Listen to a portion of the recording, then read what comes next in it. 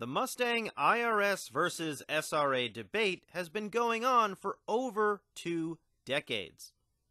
Ever since the independent rear suspension debuted on the 1999 SVT Cobra, people have been polarized by its performance potential relative to the traditional solid rear axle. Online forums are filled with often contentious debates about which rear-end design is best for performance driving. I generally steer clear of those debates because the people on either side don't often change their minds. So why am I stepping into this minefield now? I've been working on Mustangs long enough to have seen the shifting perceptions of the IRS and the SRA.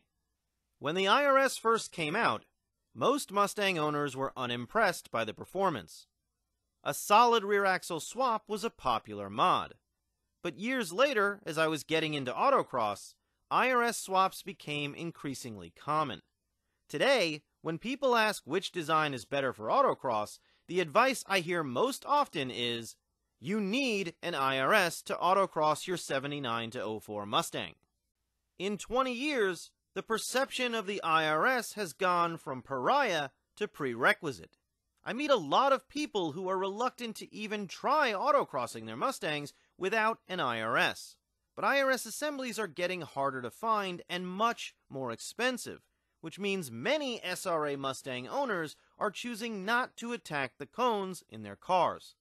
When a debate deters people from autocrossing their Mustangs, I have to speak up. If you've watched my other videos, you've seen that I've autocrossed my upgraded SRA Mustangs and upgraded IRS Mustangs for years.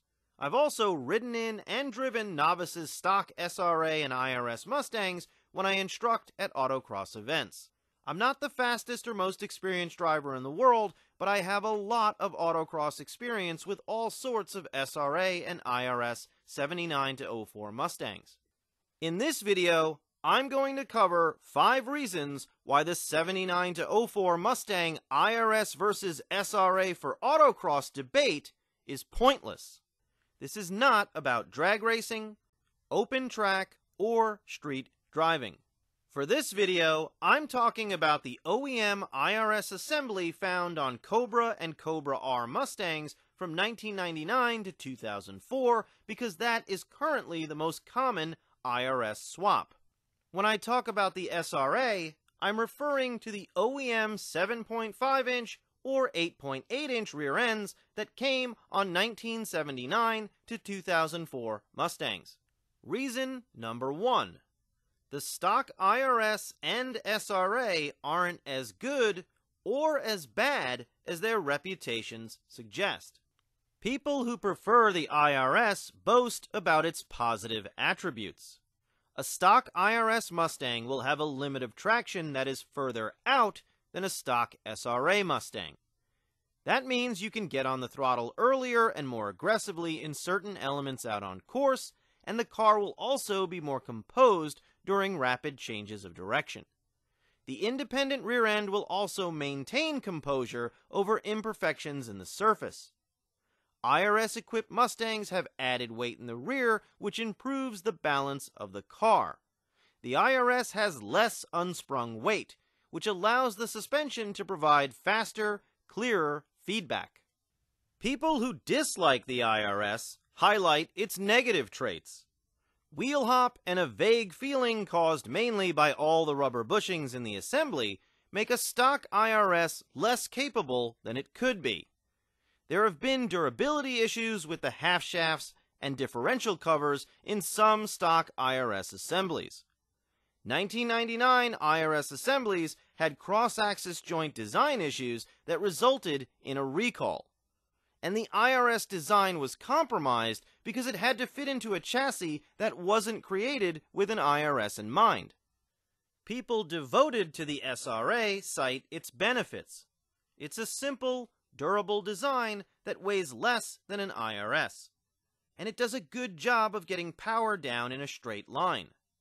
People who aren't fans of the SRA focus on its negative qualities. A stock SRA Mustang has a limit of traction that's further in than a stock IRS Mustang. The forelink has a tendency to bind when pushed too hard. This is commonly referred to as quadribind. Snap oversteer is possible. The SRA is lighter than the IRS, which hurts the weight distribution of the car.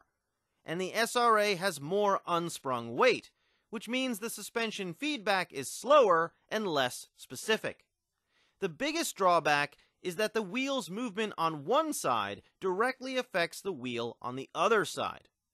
Stock SRA cars aren't as composed out on course. They feel nervous at the limit of traction and during rapid changes of direction. People use the positive aspects to say that one design is infinitely better than the other. In my experience, a stock IRS does have an advantage over a stock SRA on an autocross course, but that advantage is not insurmountable. As for the negative aspects, wheel hop and the vague feeling in the stock IRS are legitimate issues, but they don't make a stock IRS impossible to autocross competitively. Stock SRA Mustang drivers will have to adjust their attack due to quadribind and the nervous feeling at the limit of traction. But those flaws don't mean stock SRA Mustangs should steer clear of autocross courses. Reason number 2. The IRS and SRA are attached to the rest of the car. And the rest of the car is an extremely important factor. Many different Mustang models came with a solid rear axle over the years. Spring rates and sway bar sizes varied, and some special editions came with adjustable shocks and struts. Some stock 79-04 Mustangs handled much better than others. Ford also made suspension changes to the IRS-equipped Mustangs during their run to improve the handling. But the debates I see are never about specific cars. They don't include statements like, a stock 1985 SVO handles better than a stock 2001 Cobra. The debate is often too general to definitively prove anything. It's simply rear-end design versus rear-end design, and there's much more nuance than that. Reason number 3. Modifications matter. Both the IRS and SRA get exponentially better with the right upgrades. When either design is optimized and dialed in, you'll feel like you're driving a completely different car. You have more options to improve the SRA. A range of rear sway bar sizes, a Panhard bar, a Watts link, a 5-link, and a torque arm. With both designs, you can upgrade shocks, springs, bushings, and control arms. When you bring autocross into the mix, the term prepped can mean different things depending on the rules of your SCCA category. A Mustang prepped for street category will have a lot fewer suspension mods than a Mustang prepped for cam. In my experience, the performance gap between a prepped IRS and a prepped SRA isn't as wide as most people think. Reason number 4. Adjustments matter. A properly adjusted autocross car will be faster than an improperly adjusted autocross car. More often than not, people aren't adjusting their suspension or tire pressure correctly. Adjusting your caster and camber, dialing out understeer and oversteer with adjustable shocks and struts, and finding your ideal air pressure settings can dramatically improve the performance of your pony.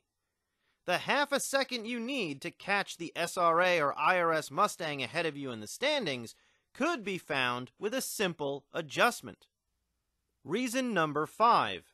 You have to drive the car. Autocross is about driving. Whether your car is bone stock or heavily modified, you have to drive better than the competition in your SCCA category. Every driving error costs you time, and every cone is a 2-second penalty. The outcome isn't predetermined by your rear suspension design. It's decided by who gets the most performance out of their car. Here are some results that help prove my point. In 2017, my SRA 2000 GT was up against this mostly stock IRS 2001 Cobra in a Cam Pax class running in Cam C. Both cars were on 200 treadwear tires. My 2000 GT had these handling mods: Takiko HP non-adjustable front struts, Takiko Illumina adjustable rear shocks, a BBK strut tower brace, a Steeda shock tower brace, LMR standard length subframe connectors, a custom lower chassis brace added to the OEM convertible K-member brace, Steeda upper and lower control arms with poly bushings, a Steeda adjustable rear sway bar, a 35mm Steeda front sway bar with aluminum brackets and poly bushings, and poly bushings in the A-arms, strut mounts, and steering rack. It had 300 horsepower and 327 rear gears.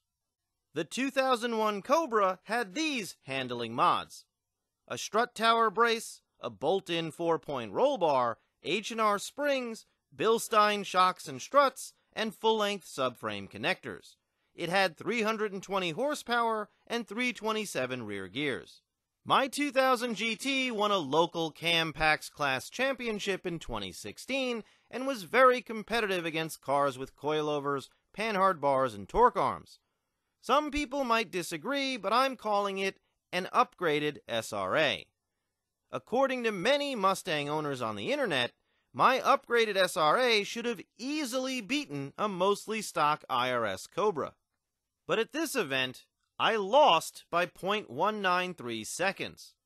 At this event, I won, but only by 0.105 seconds. And at this event, I was 0.077 seconds slower, which is why reason number 5 is really important.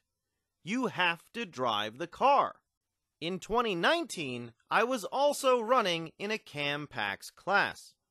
My Cam C 2000 GT and 2004 V6 were IRS equipped, and they battled this Cam T 1993 SRA Mustang.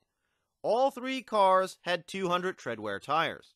My New Edge cars had these handling mods. Both had Takiko Illumina front struts and D-Spec rear shocks, Stifler's fit system and lower chassis brace, a Steeda rear shock tower brace, full tilt boogie racing IRS subframe and differential bushings, adjustable rear sway bar end links and IRS toe links, poly IRS control arm bushings, Steeda caster camber plates, a 35mm front sway bar with aluminum brackets, and Eibach Pro Kit 99 and 01 Cobra rear springs. My 2000 GT had BMR A-arms, a BBK strut tower brace, Ford Racing C-springs up front, Maximum Motorsports aluminum steering rack bushings, and Steeda Delrin front sway bar bushings. My 2004 V6 had poly A-arm and steering rack bushings, a Steeda strut tower brace, Steeda Sport springs up front, and an adjustable Eibach rear sway bar. The 1993 Mustang had these handling mods: QA1 double adjustable shocks and struts, front coilovers with 300 pounds per inch springs, QA1 adjustable A-arms, a QA1 bump steer kit, J&M rear control arms with adjustable spring perches and 350 pounds per inch coilover springs in the stock location, Maximum Motorsports panhard bar and torque arm, Steeda full-length subframe connectors, an Eibach 36mm front sway bar and 24mm rear sway bar. Our cars dueled at 6 events. I was faster at 3 events, he was faster at 3 events, but our raw times were close at every event.